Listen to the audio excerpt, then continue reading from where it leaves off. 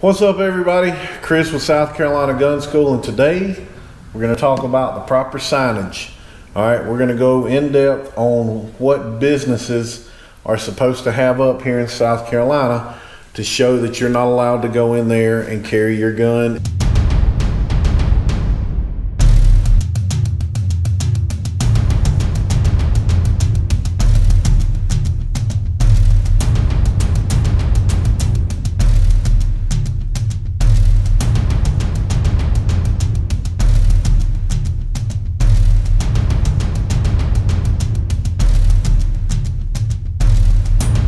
What's up, everybody? Chris with South Carolina Gun School, and today we're going to talk about the proper signage that a business is supposed to have up to not allow you to go in there and carry.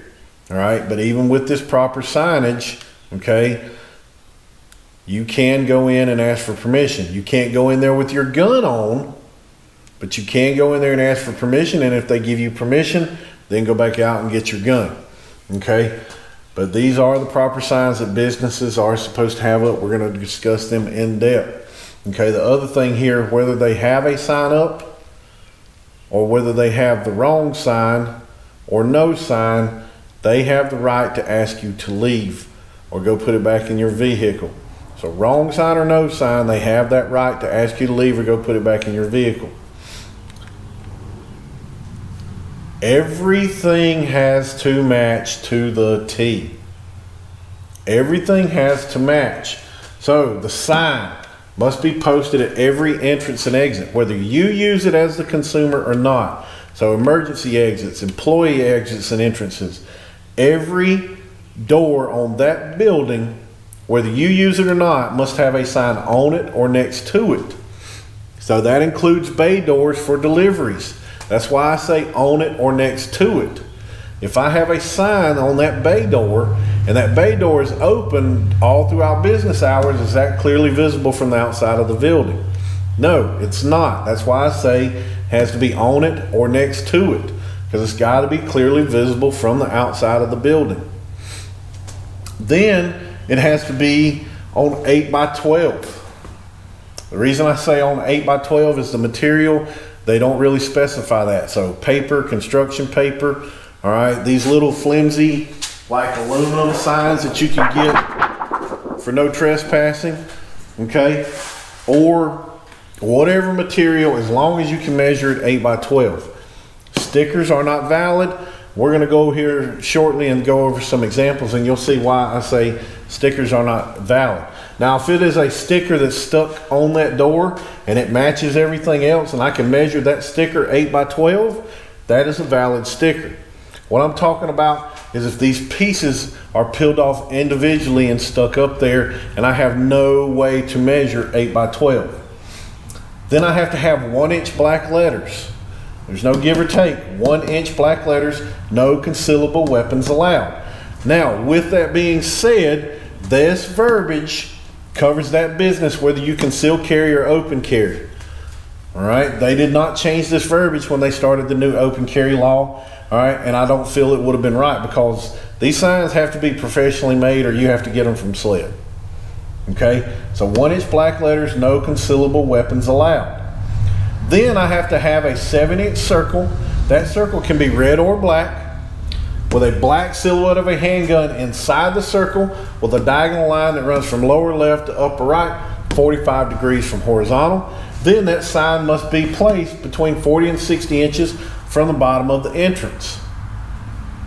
Everything has to match. So what I mean is if they spent their hard-earned money and somebody didn't properly check this and they leave this S off, that voids all the signs.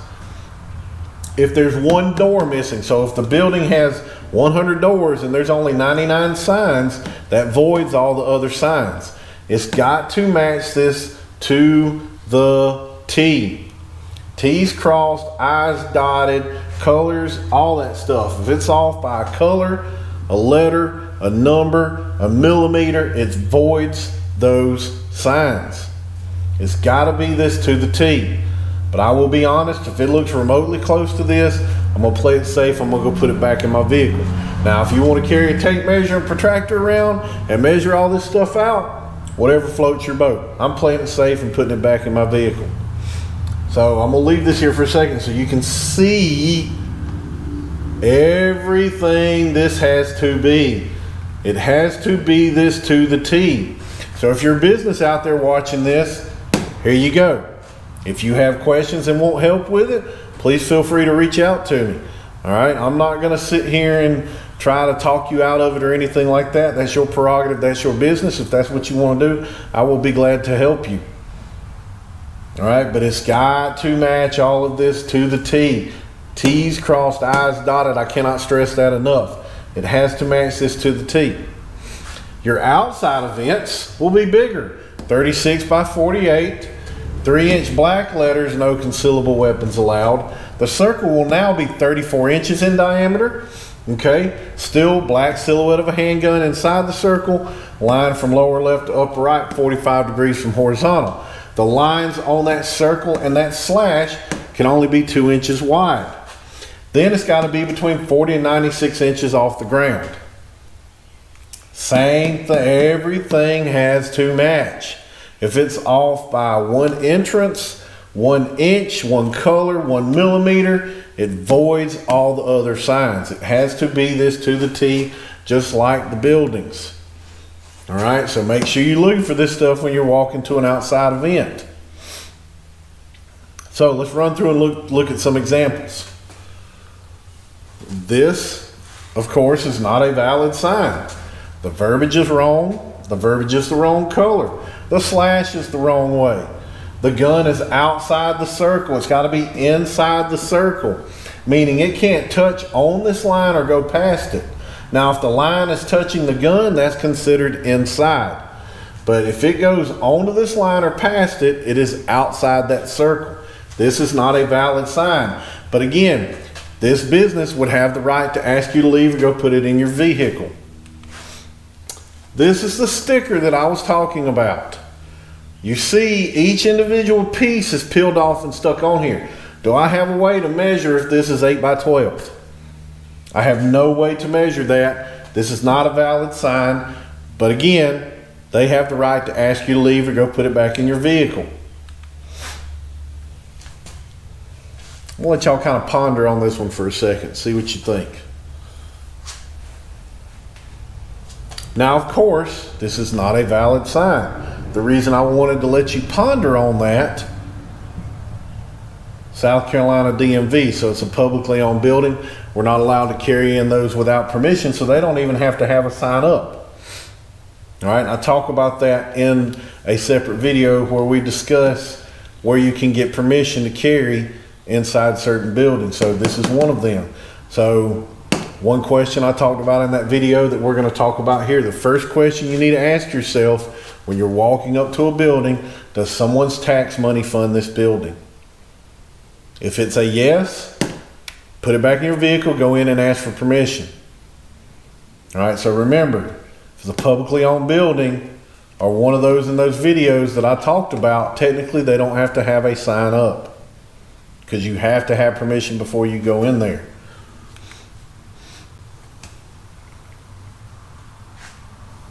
What you think? I'll be honest, looks remotely close to what I went over, doesn't it? Your standard door handle is 3.5 feet off the ground. 40 to 60 inches is what, 3 to 5 feet? So it's right next to the door. All right, now if it was like way over here somewhere, that's not, it's got to be fairly close to the door. Okay, so I would technically go in there and ask for permission. Well, let me rephrase that. First, I would go put my gun back in the vehicle. Then I'll go in here and ask for permission. If they don't want to give it to you, it's up to you. If you want to leave, leave.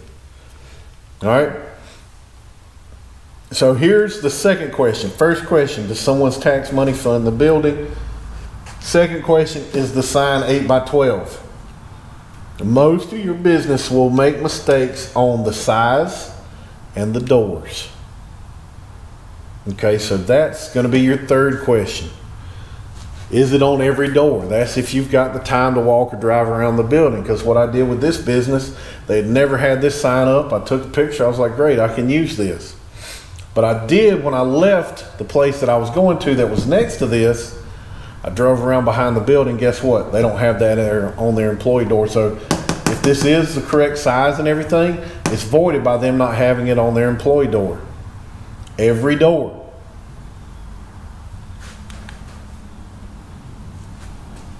All right, we see we have an outside event going on. So assuming it's right, 36 by 48, 3-inch black letters. I know we can't really tell how far off the ground it is, but it looks remotely close to what I went over. I'm gonna leave it in my vehicle. Now, if you can find somebody in charge, you're more than welcome to ask for permission. But don't try to sneak it in there, because I'll be honest, even if they fake this sign, it's probably gonna be up here at the gate waiting on you. Cops or security with metal wands checking you, and a lot of these places, I know a lot of the places around here have all gone to clear bag policy, so you're not gonna be able to sneak it in. Play it safe, put it back in your vehicle, okay? That's what you want to look for. So I'm gonna back up real quick. See how the muzzle of the gun is pointing toward me? The muzzle of the gun's pointing away from me. Left or right doesn't matter, okay? The muzzle just can't face up or down. It can face left or right as long as it's inside the circle, okay? And it's here in Spanish, so you can get an idea if you're about to go into some type of maybe Spanish only store or anything like that, or they just have it up in Spanish here, is what that looks like. But that's what you're looking for right there. Again, it's got to be 8 by 12. 8 by 12. It's got to match, though. It's got to match everything I just went over in a previous slide. Everything to the T. It's got to match. So, if a business is not properly posted, can I carry into it? Yes, you can. But they have the right to ask you to leave or go put it back in your vehicle. Business might not be properly posted, but you can still, or a business may not be properly posted, but some stores will have you leave it in designated areas, but my recommendation, go put it back in your vehicle or just leave. Totally up to you. Even if it's properly posted, you can go in and ask for permission. There's those 3 questions we talked about. Does someone's tax money fund this building? Is the material 8 by 12? Is the sign at every door?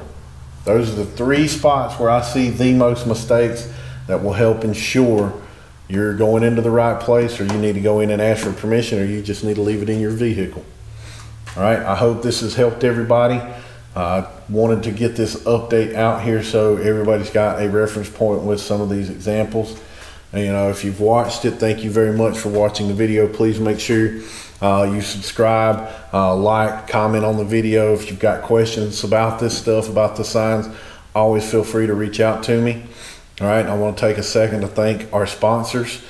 Core Essential, if you need a great belt, that's the place to go. They've even started doing battle belts. Use code SCGS10. So just our South Carolina Gun School abbreviated 10, SCGS10. All right, Get Right Personal Training, Lau Welding and Grading, Sutter Law Firm. I want to really thank y'all very much for all the support that you give. And also, No Other Choice is one of our affiliates. If you need any type of gear, magazines, optics, lights, whatever you might need, go check them out. SCGS5 when you go to place your order. And I cannot thank everybody else, fans, subscribers, followers, all the support that you continue to give. It is greatly appreciated. We're going to have more great videos coming out, so please continue to watch, share with your friends, let them know about it as well too. And always remember, folks, if you're not shooting, you're reloading. If you're not reloading, you're fighting. If you're not fighting, you're dead. Train to live. See you on the range.